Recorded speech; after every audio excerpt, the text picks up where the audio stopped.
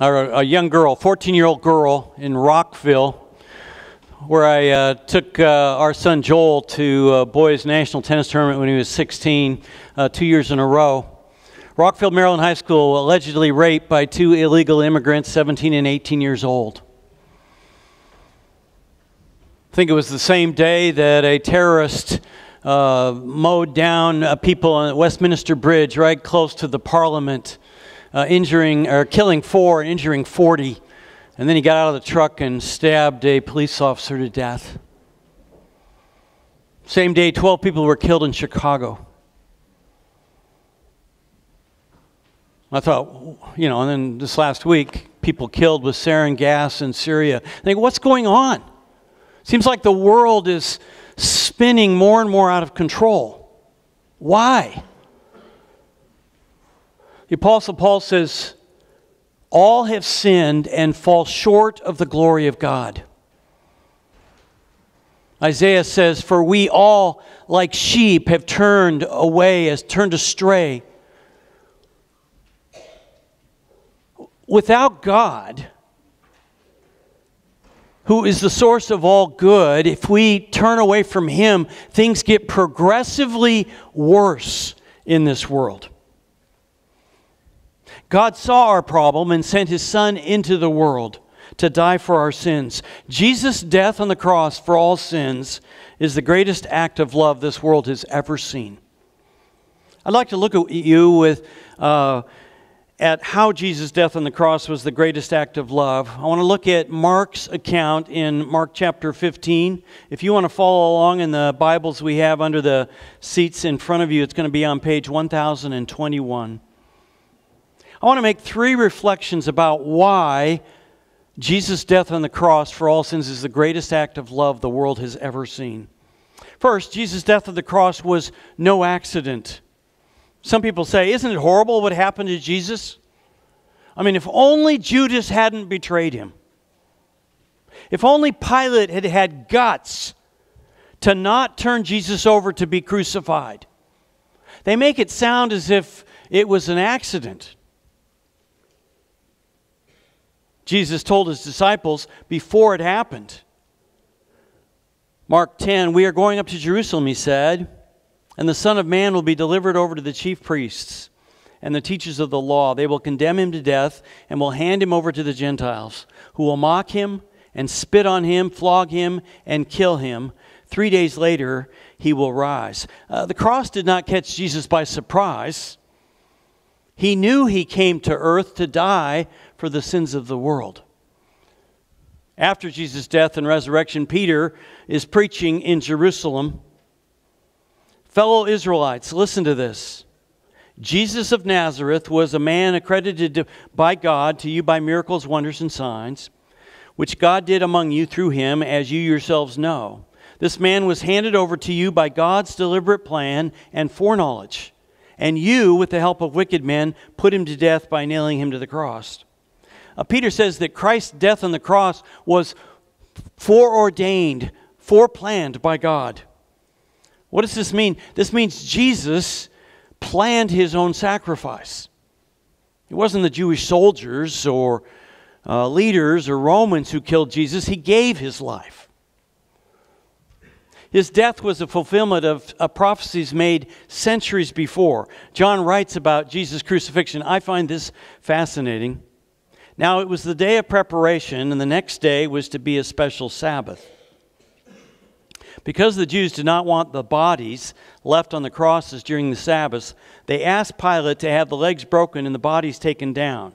So it's Jesus and 2 thieves.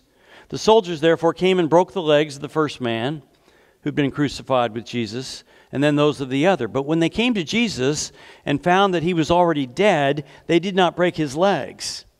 These things happened so that the Scripture would be fulfilled. Not one of His bones will be broken. Now, if you're a student of the Old Testament, you know that one of God's instructions concerning the Passover lamb was that none of the bones can be broken. The lamb had to be perfect. And you also know that the Passover was pointing toward the Messiah's suffering and death. To be the perfect sacrificial lamb, Jesus had to fulfill all of God's requirements. And one is that the lamb's bones not be broken. Our Lord was the perfect Lamb of God. His legs were not broken in fulfillment of Scripture. It was not by chance that the soldiers did not break Jesus' legs. This was pre-planned by God. So call Christ's death tragic. Call it God's gift to humankind. But don't call it an accident. It wasn't an accident. He did it out of love. Second, Jesus' death on the cross involved all of us. Matthew 15, verse 16. The soldiers led Jesus away into the palace and called together the whole company of soldiers. They put a purple robe on him, then twisted together a crown of thorns and set it on him. And they began to call out to him, "Hail, King of the Jews." This is just sarcasm. Again and again they struck him. What's going on here? As far as I'm aware, the Romans don't have any beef with Jesus. It's the Jewish leaders that want him dead. Why are the Romans mocking him? They hit his head with a staff and spit on him. Falling on their knees, they paid homage to him. Why are the Romans doing this? It makes no sense. Mark wants us to see that Christ's death on the cross was for all of us. We all put him to death. Romans, Jews, Greeks. Everyone was piling on. Just watch. Mark 15, verse 25. It was 9 in the morning when they crucified him. The written notice of the charge against him read, "The King of the Jews." They crucified 2 rebels with him, one on his right and one on his left. Those who passed by hurled insults at him, shaking their heads and saying, "So, these are passers-by." Just people walking by. "So, you who are going to destroy the temple and build it in 3 days, come down from the cross, save yourself." In the same way, the chief priests and the teachers of the law mocked him among themselves. We expect the Jewish religious leaders to mock him. He saved others, they said, but he can't save himself. Let this Messiah, the King of Israel, come down now, that we may see and believe. Those crucified with him also heaped insults on him. All kinds of people piled on. Thieves, passers-by, Sadducees, Pharisees, Romans. What kind of people mock a dying man? I mean, why hurl insults at a person laced with pain? Would someone be so perverted as to make fun of someone seated in an electric chair? Mark's point is that all kinds of people joined in the abuse, even though they had no dog in the fight. Abandon. It's such a haunting word. On the edge of town lies a small, decrepit house. Weeds grow up over the porch. Plywood is boarding up the windows. The front porch door swings in the wind. On the fence is a sign is attached, "Abandoned." Nobody wants this house, not even the poor.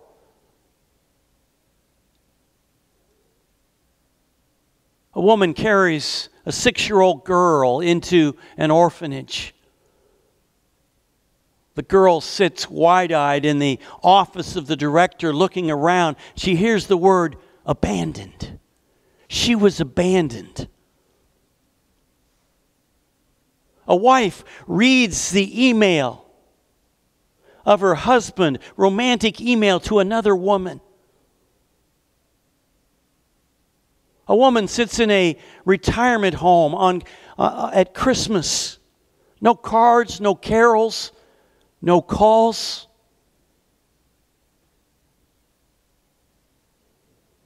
A guy that's worked 30 years for a factory finds a termination notice taped to his locker. abandoned by a spouse, abandoned by family, abandoned by big business. But nothing compares to being abandoned by God. Mark writes, at noon, darkness came over the whole land until 3 p.m. Can you imagine that? Totally dark, in the middle of the day. And at 3 p.m, Jesus cried out in a loud voice, Eli, Eli, lama sabachthani, which means, my God, why have you forsaken me? Jesus cries out, why have you abandoned me? Jesus was abandoned by everyone. One person said to me, Ron, do you believe that if you were the only one on earth, that Jesus would have died for you? I said, I think so. Then, if you were the only one, who would have driven the nails into Jesus' hands? Well, that's a good question. I guess I would have. You would have. We all would have. Some ask, why did Jesus die on the cross? I mean, Hebrews says there's no forgiveness of sins without the shedding of blood. So we understand why he shed his blood, but why the cross?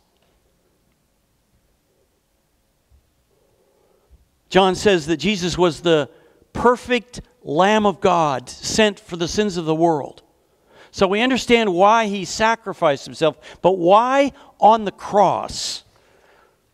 Crucifixion was introduced by the Romans. It was the most terrible and gruesome form of execution. Why would God have his son die in this particular way? I mean, even the Apostle Paul was permitted to die by a nice, neat slice of the sword. Why did Jesus die in the worst possible way? I think the point is that God sent his son at this time of history when Romans had introduced crucifixion. Crucifixion was specifically designed to be the worst of the worst. It was so bad Roman citizens didn't talk about it. Just like we don't like to talk about death or sin. The Romans avoided talking about crucifixion because it was so obscene. It was so disgusting. Why this form of death and not another? I think it's because it corresponds to the depth of our depravity. It shows how bad our rebellion is against God. No wonder we don't want to look at the cross. Jesus died on the cross to show the depth of our sin. He died for all the sins of the world. Our sins were on his shoulder. So in that sense, we were there with him. We were nailing him to the cross. Even though we put him to death, he went ahead with it because he loves us. Third, Jesus' death on the cross expresses God's love and forgiveness for all of us. All our sins placed Jesus on the cross.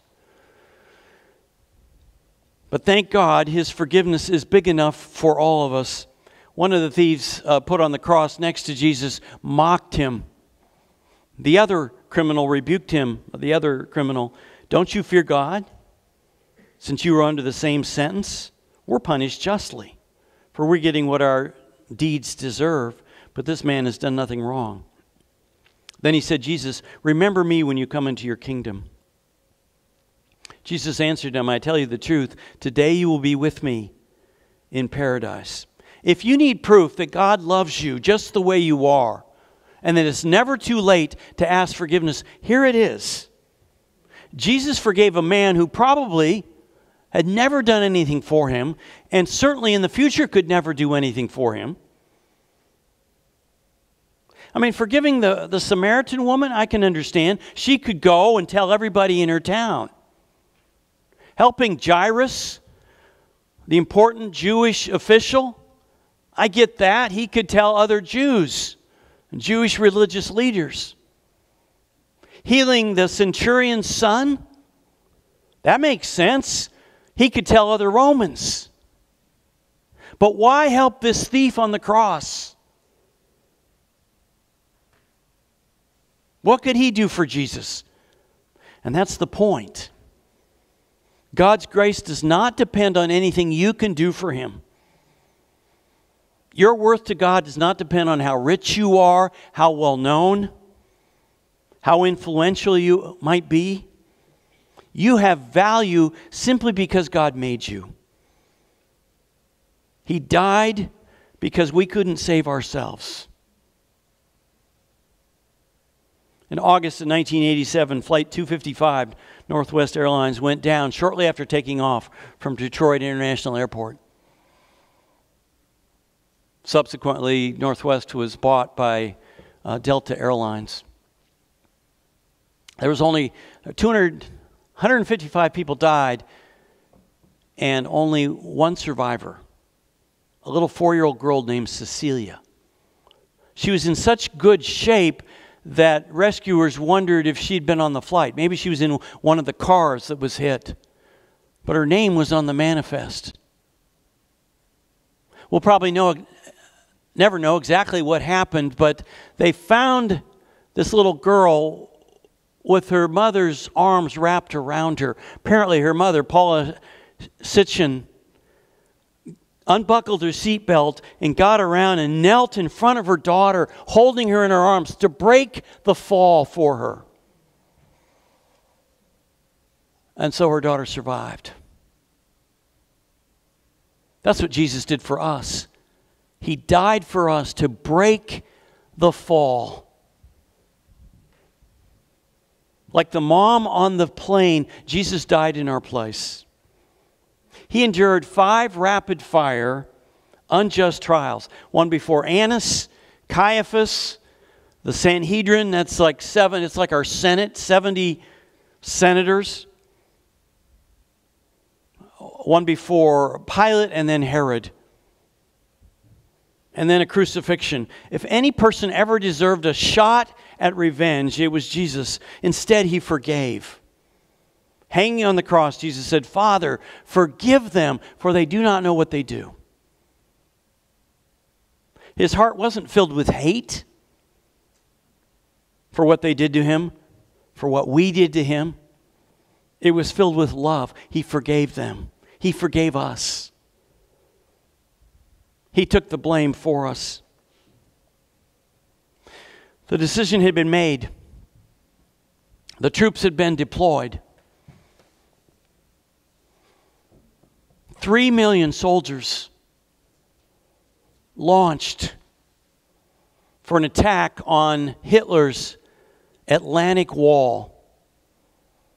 D-Day began, and the responsibility for it lay squarely on the 4-star general's shoulders, Dwight D. Eisenhower. The night before the attack, he went around among all the soldiers of the 101st Airborne, encouraging them as they were preparing their cockpits and their equipment. He spoke to them, and many of them were young enough to be his sons, and he treated them like that. People said when the C-47s took off into the darkness, Eisenhower stood there with his hands deep in his pockets and his eyes filled with tears. Then he went back to his office and he sat down at his desk, took pen and paper, and he wrote a note that was to be delivered to the White House in the event of failure. He said, "Our efforts have failed. Our men did all that bravery and duty could be expected to do. Responsibility for this lies squarely on me.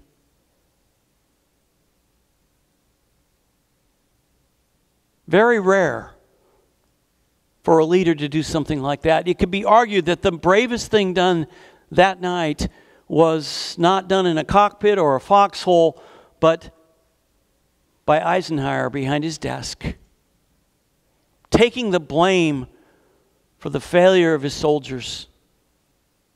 I mean, some people will take credit for things they do. Most people would do that. Some people will take blame for others. But take blame for something that hasn't even happened yet? Rare courage. Because of that, Eisenhower is a hero. And that's what Jesus did. He took our sins on himself, so he is our Savior. Before our sins had been done, before we were even born, he took our sins on himself and he forgave us. The crucifixion reminds us how much God loves us. The crucifixion reminds us that we are sinners. We recognize that Jesus died for our sins, and in that sense, we were there, nailing him to the cross. The crucifixion keeps us humble. We realize how flawed we are without Jesus. And he enables us to be honest and realistic about our faults and shortcomings.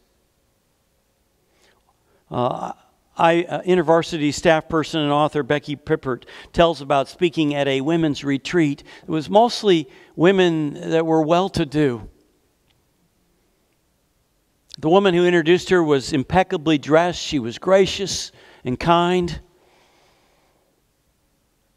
Becky was talking about sin that day. And even though she knew that sin is universally true for all of us, she wondered how it could be relevant to these ladies. They seemed so together, so beautiful. After she was done, the woman who introduced her came back up to release people to lunch, and she said, "Before lunch, I want to tell you something."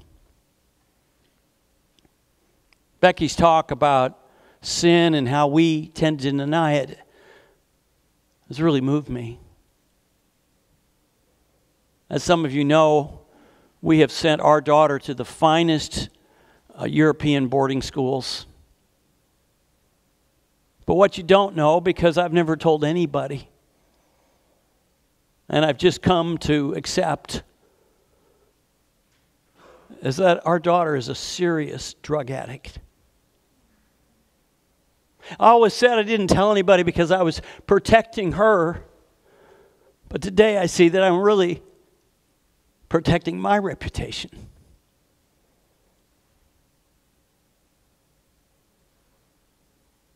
And so I just want to tell you, I know I'm not a perfect mom. We don't have a perfect family. Maybe we look like we're pretty together. And we're not out of the woods yet. But I can tell you that God has been so real to me. His grace in our lives has been so evident. And I know my Redeemer lives. She sat down. No one moved for about a minute. Then Becky watched as women began to turn to each other and share the deep pain in their lives. Tissues came out of purses. The crucifixion helps us be transparent about our problems. We have nothing to hide. We can admit that we don't have everything together, and we have ongoing battles with sin. The crucifixion reminds us that we all have sinned and we continue to sin. Isn't it time to take down the facade about yourself, with your mate, with your children, with your parents, your coworkers, your classmates, your fellow church attenders? Jesus' death on the cross for all sins is the greatest act of love the world has ever seen. Because of it, there's no need to hide. God would never have sent his Son to endure such a horrible crucifixion if sin was not a huge problem that inflicts All of us. Lord Jesus, thank you for dying on the cross for our sins. What a great act of love, the greatest you showed for us, and we thank you so much. We recognize that we've all sinned, and we need your forgiveness. And so we thank you for making that possible for us. If you're here today and you're not certain that you've asked Jesus to die or to forgive your sins and asked him to come into your life, why don't you do this right now? I'm going to give you all just a few moments to pray. You can tell him that you believe in him and that you want him in your life. All of us, would you tell Jesus how grateful you are for dying for you and how that means you can be transparent with people? It's an open story that we're sinners. We make mistakes. We don't have to hide it. Let's all pray.